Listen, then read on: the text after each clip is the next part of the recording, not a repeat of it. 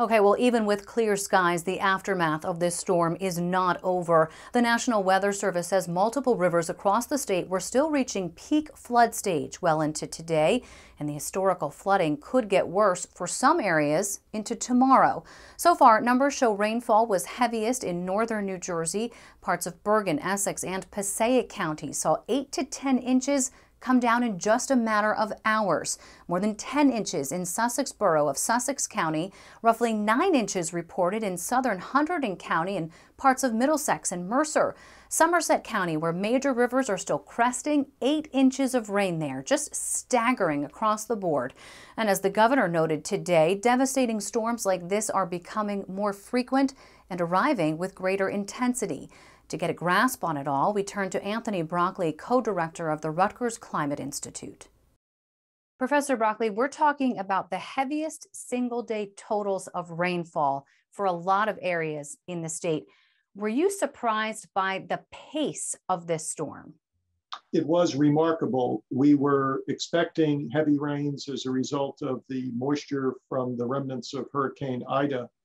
But getting 6 to 9 inches of rain across a wide swath of central New Jersey was certainly not what I expected. My expectations would have been locally perhaps amounts in that range, but not over such a large area. I mean, we just had a significant weather event with the remnants of Hurricane Henri. What was different between the two? It seems like officials here and in the tri-state were caught off guard by this.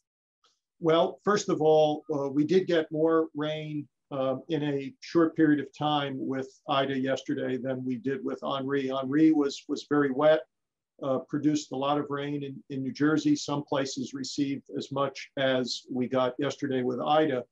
But the rain from Ida came in a much more concentrated fashion. Here at our weather station in New Brunswick, we had something like 5 inches of rain in about 4 hours. And so that was mirrored in other places around the state, and that made the impacts worse. What role, and I'm sure that everyone's thinking about this, asking you about this today, what role does climate change play here, Professor? Well, events like this happen when a lot of ingredients come together in just the right way. Climate change adds a little bit more to that list of ingredients. A warmer atmosphere can contain more moisture. And of course, when that moisture comes together, triggered by a storm like Ida, that's what produces very, very heavy rain. And we've seen evidence from observations that these heavy rain events are getting more intense, happening more frequently. And some of that is associated with climate change. How much? That's a question that will require more research in the coming days, but there are ways of getting at those answers.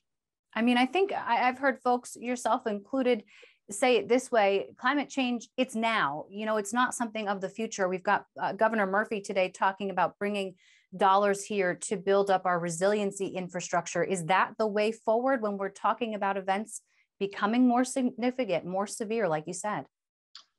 The way to deal with climate change is going to require us to both try to reduce the causes of climate change, the emission of greenhouse gases into the atmosphere, but also to adapt to the effects of climate change. Because as you said, climate change is something that has already been happening.